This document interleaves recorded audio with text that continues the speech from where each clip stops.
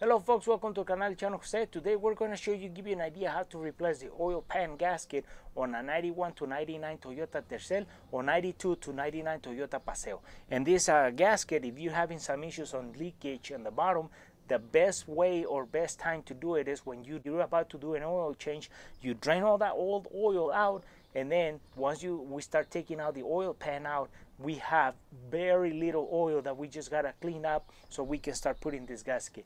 And with that, we're gonna make sure that we have the right gasket before we start taking the oil pan apart. So with that said, let's get started. So to take this oil pan out, we have 5 bolts in the front, 10 millimeter, and 5 in the back. So we have to take all 10 out so we can drop it and slide it towards the passenger side so we can start changing this gasket. So with that said, 10 millimeter bolts, let's take them out.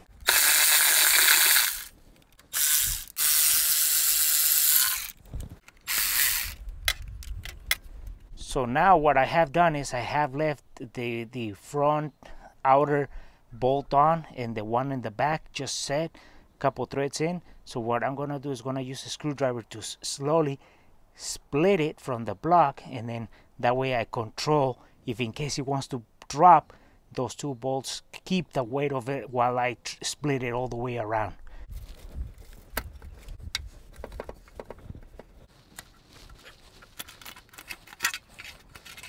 And what we have to do is we have to take this one and this one, which is a 12 millimeter bolt that holds the exhaust manifold towards the block so it doesn't rattle or shakes around, because we have to drop the exhaust a little bit so we can get the oil pan out, because there's going to be the oil pump strainer that it won't let us slide it straight out. So once we take this off, we hopefully can take it out from the exhaust manifold here, or we're going to hope to go all the way up and take it from up there all the way out. So hopefully we can just unbolt these. So we start by these though, 12 millimeter.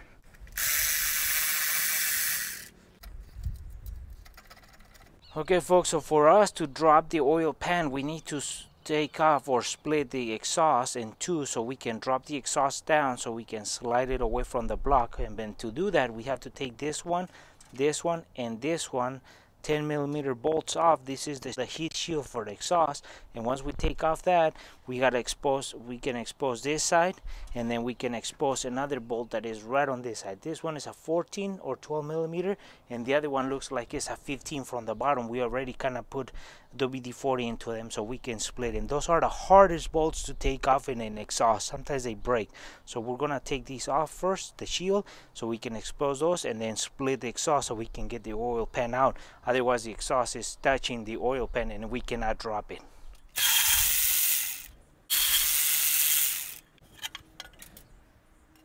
So now we're taking the heat shield off, and then we have a bolt or a nut right on this side, 14 millimeter, and then we have a 15 millimeter on the other side, which is odd for this, but we have to put WD-40 on it, and then the other side. So we're gonna take this one and the other one so we can drop the exhaust so we can give space for the oil pan to come out, because the exhaust is touching the oil pan almost.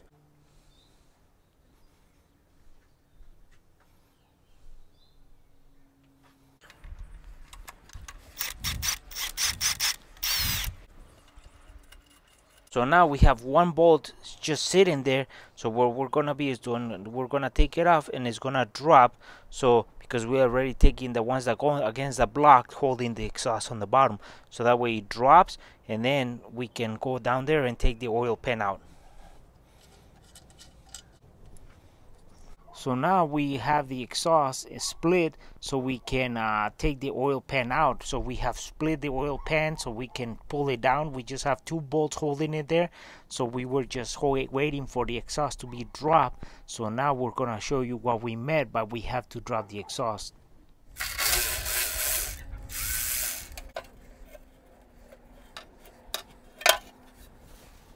So here it is, the suction of the oil pump is the lowest point in the oil pan, and that's why it wouldn't come out straight. We have to drop the exhaust so we can drop the oil pan and bring it out.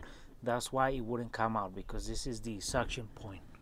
So this oil pan still has oil from when we drain the oil, so it not all drain out. As you can see, there's still some oil in there that we're gonna take out and clean the oil pan. So that's oil, that's why you gotta drain it all out, so that way you have less oil coming out on the oil pan.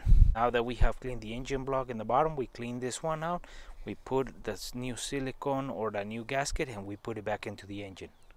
Okay folks, so what we have now is we have cleaned all the way around where the gasket is gonna sit with acetone, so we can clearly get everything pretty much clean. So now we have the bolts clean, and then we're gonna get the gasket out and put it and present it, but you gotta make sure that you got the right gasket before you do that. So we got the cut, and then we got this little cut here, so we know that's the gasket, and we're gonna be using ultra gray to put some silicone here and there so we can get that gasket to sit and stick to it, so when we start pushing the pan into the engine, it doesn't move around. So we're gonna put it and put some bolts on it so we can set it and have it ready to go.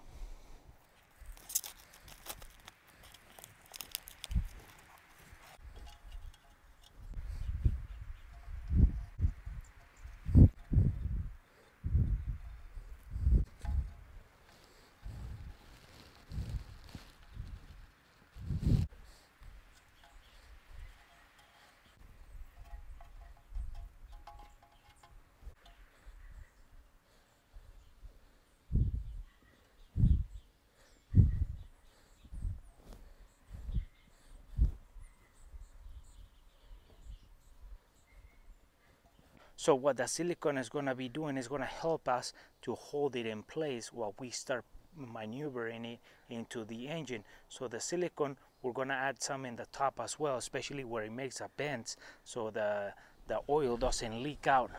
It's right on the where the turns. We're going to put it and then set it into the engine. So this is just going to help us guide it so it doesn't flap around or move around.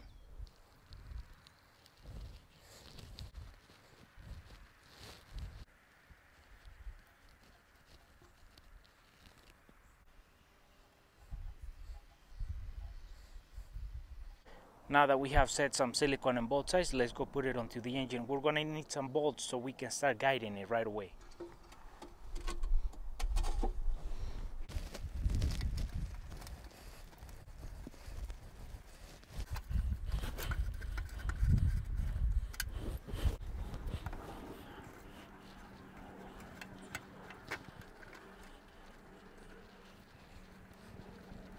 We just pull the exhaust back into the headers and we start putting the bolts in. So now we're going to exchange the one on this side, on the passenger side, for a 12mm, so it's a new one because the other one was about to break. So we're going to put this one on now.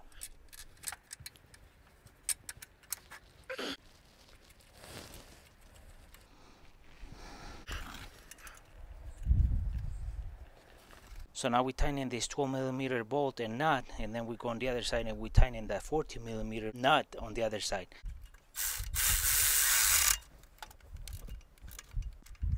Now we can tighten that 14mm nut right there, and that's for the connecting the exhaust manifold.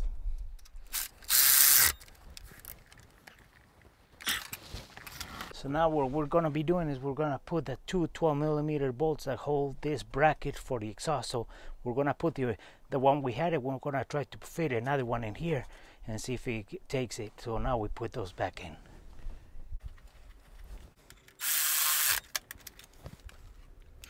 So for some reason this one didn't want to go in, so we just put the one that was in there when we took it off. So now we just put the heat shield for the exhaust against the radiator, and we come down here and torque the oil pan, and that should be it.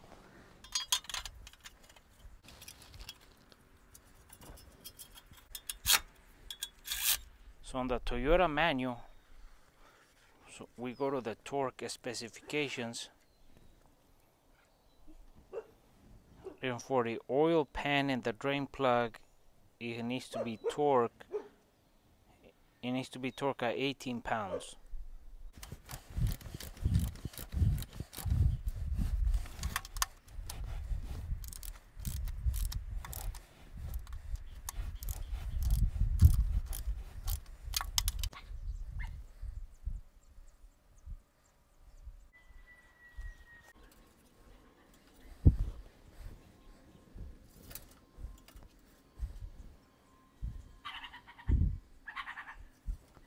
So before I get the car going, what I do, I disconnect the spark plug wires. I checked everything that is completely on, so that way when I start cranking the engine doesn't start, it just rotates. So that way the oil pump starts picking up oil and it starts sending it down the valves and all that system, because right now the oil pump is dry. So you gotta do that. You gotta rotate it so the oil starts picking up into the oil pump, and then it starts going around the block. Well folks, hopefully this video will give you an idea how you can do the replacement on an oil pan gasket on a 91 to 99 Toyota Tercel, 92 to 99 Toyota Paseo. So it's pretty simple, and hopefully this give you a guidance on how to do it. The first thing is you gotta make sure that you got the right parts before you start a job, because that way you can exchange them and you can still have your car on the road even if it's leaking a little bit. Another thing is that depending on preparation on the surface for the gasket to go on is gonna determine how long is it gonna last, if it's gonna be a short time or long time, depending on how well you clean the surfaces to put the gasket back in. So that's very important, cleaning the surfaces and getting ready to be compress and leave it in there. So do a good job, because you don't do this every often.